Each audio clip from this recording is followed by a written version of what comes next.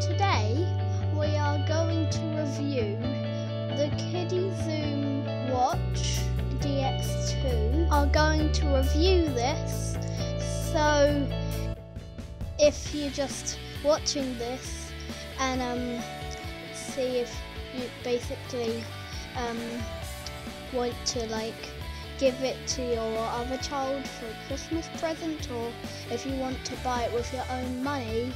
So this review is going to help you with that. So now I'm going to show you the tests of this camera, because there's a camera there and then there's a camera there too. So I'm gonna see you then. This is the test.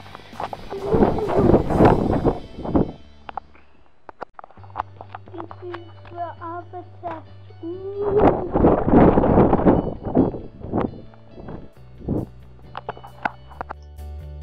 So those were the tests, and now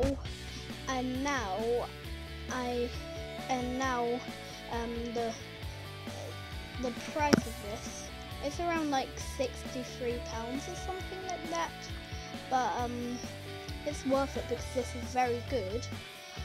And but it does do just I'm not sure, because there's no specs of the actual video quality, but it looks around like 1 megapixel or something like that.